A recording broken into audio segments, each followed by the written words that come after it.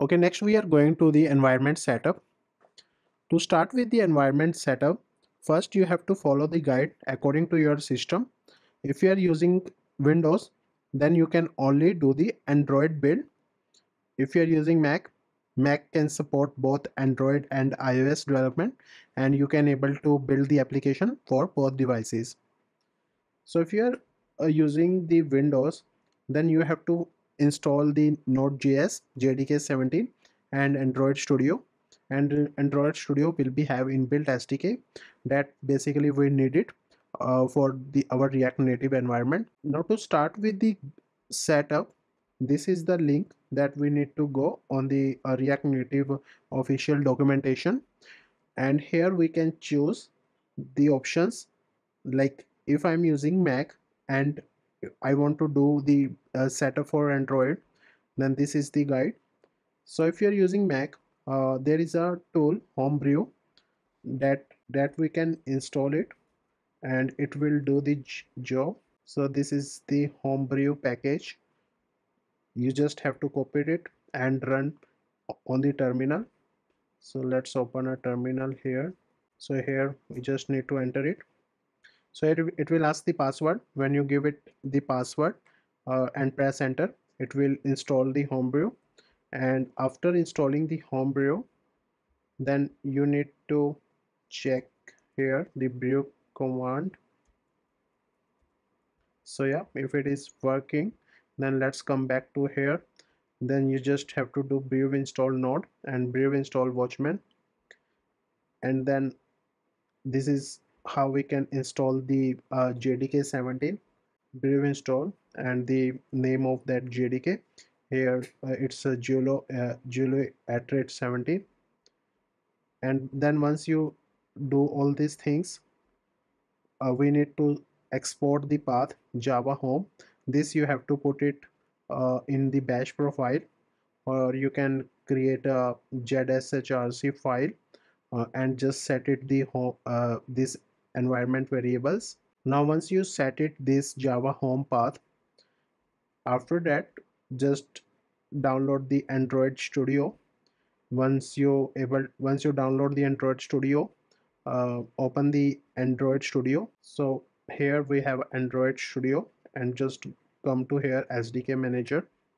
Now here in the SDK manager, uh, the first thing that we need to check is Google Play ARM64 system image. This is only for the Mac. For the Windows, there is a x86 64 image. And then here just go through the Android SDK platform 33 above, or 33 also work fine. So just select these packages, and here also this one. So once you select this all packages, we need you need to download it. Just click on apply and then OK. I already have these packages installed in my local, so I'm just pressing it OK. So now once you do all this, the next thing that we need to set it the Android home. So this is the Android home that you have to set it in the in your bash profile, or if you are using ZSHRC file, then you can just set the environment variables there and just set the path. So these are the configurations that required for the Android. And for the iOS, here we need to just make sure we have Node.js in our local, and then you need to install the Xcode that you can able to find in the Mac App Store. So once you go and open Xcode here,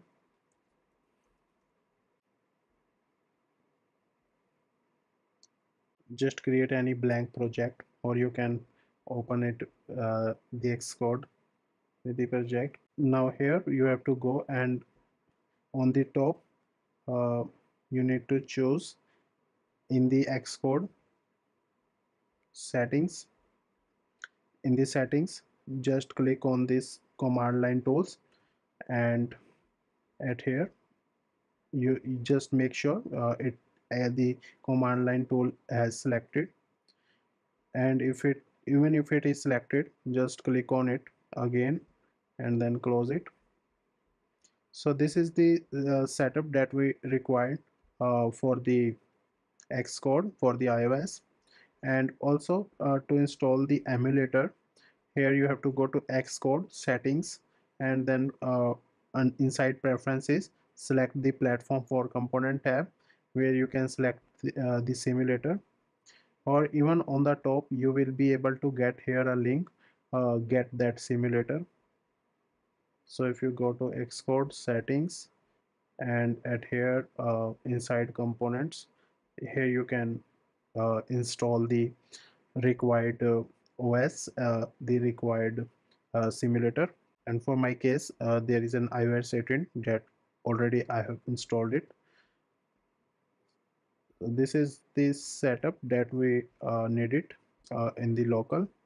And if you are using Windows machine, and on the Windows machine iOS will not be supported, for the Android, you just have to first install the Node.js and JDK. Then you have to set the path that in the environment variables, and here you have to install it the Android Studio. Then once you install the Android Studio, the same thing that we did, you have to go to more action and then SDK manager. Inside SDK manager, make sure this have selected. If it is not, then select it and install the packages. So we need Android SDK platform 34, and this is the image that we needed uh, in the SDK tools. Once you installed all these required images, then here you need to set it the path in your environment variables. In the path we need Android home and Java home, so just set it that. So after setting that all paths in the environment variables, the next thing that we need to do is basically to check if that simulator or the emulator in Android is working fine in your local. For that, let's create a empty project. Or before also you can go to Android Studio if you want to create the uh, if you want to create the emulator for the Android. You have to go to here and just go to this virtual device manager, and here in the virtual device manager just click on plus icon here and choose the device that you want to create it, and click on next here. Choose the image that you want to edit, then click on next and do finish. It will create a virtual device for you, basically the emulator, and then that emulator you can run it in your local. So this is the environment setup guide. The next thing that we are going to do is checking the development workflow, where we'll create a project and run the project in local. Basically, we'll check that project if we are able to run on the device. Now to run the device on local, or just to start the project in local, we have two options. Either we can go with the virtual machine like the simulator or the emulator uh, to test the application in local, or the second option is we can plug the physical device via USB, and for that we need to enable the developer mode. So we'll try both the option. First, let's create a new project. For creating the new project, here we have an documentation get started with React Native. Okay, and here there is a command npx create expo, but for this course we are going to use React Native CLI. So here you will be able to find the option to start with React Native CLI. So let's go without using a framework, and we'll run basically this command first in the terminal. Let's open a terminal here and we'll press hit enter, and let's create a project here, learn React Native. Let's give it 5. So it take couple of minutes to install all the dependencies and create a new project. Let's set the Cocoa ports. So the project has been created. Let's open this project. So this is the basic project structure that it has created. For this course, we are using React Native latest version, that is 0.76, 0.76.1. And here this is the package JSON which have all that dependencies that it required for just the initial startup. And here we have one vendor folder. I think that is added for Ruby. Okay. And here we do have Android and iOS folder. That is basically, we can put it, if we want to override anything, we can put it the code there. And here this is the app.tsx file, that is the main entry point of the application.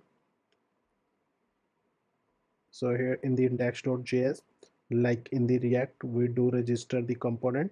The same thing here, it is registering the component app name in the app registry. Now let's open a terminal here, and we just will hit run npm start. When we do npm start, it will start a metro bundler. I think we need to install node modules again. Let's do npm install.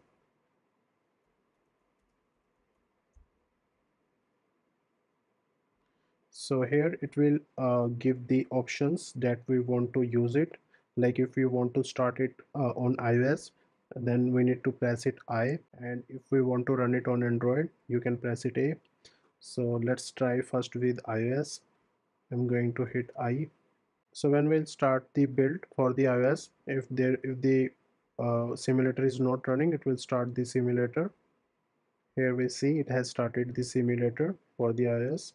So before starting the building the iOS application, we also need to install the ports. For installing the ports, this step we need to do it only for the iOS. We need to go to this iOS folder and just hit here this command post port install.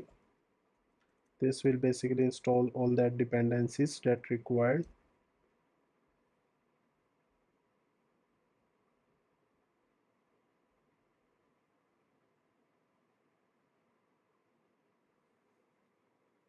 Okay, so this is done. Now we'll start the metro bundler again.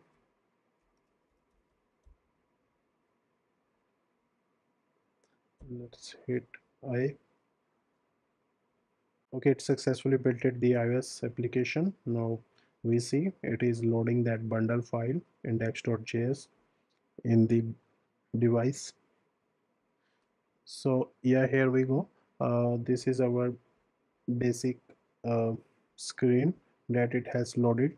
Now let's go to back. This is the application that it has installed in the simulator, and this is our app.tsx component. Now to understand more about this project, Android and iOS is the native directory for the respective platform. This is for Android and this is for iOS. So when we build any of the application, it is basically create a build folder inside that directory. To work in the React Native project, until we don't need to until we don't have any requirement to modify the native code, or let's overriding any packages or creating any native module, then this both directory we don't need to touch it until we need to configure anything inside these directories. Let's say if by default this is running with the new architecture, if we need to uh, disable it, so yeah, then we need to go to the gradle properties, and here the new architecture enabled is by default is true. So earlier it was by default it was set it false. Now when we create new project, it is marked as true. Now if you change this to false and build the application, this is for Android, so it will not use that new architecture, it will use the legacy architecture. Let's change some code here. I'm removing all the code from this app.tsx component, and here let's just give a text. Let's just give a text here, text hello world. So now we can see here when we have added text here, the changes are refreshed, the application is refreshed, and changes are available on the device without building it again. So this is the feature of React Native fast refresh, where whenever we'll make any changes in the React component, that changes will be available instantly on the device without rebuilding it. So if you wanna disable the fast refresh, you need to go to developer menu. For the Mac, you can use Control Command Z. You will be able to open the dev drawer, and here we can disable fast refresh if you want. When you disable fast refresh, now here let's say if we have changed anything here and press save, we will not be able to see the instant change. For this we need to refresh the application. Now here when I press R, this will be refreshed, and here now we can see that change.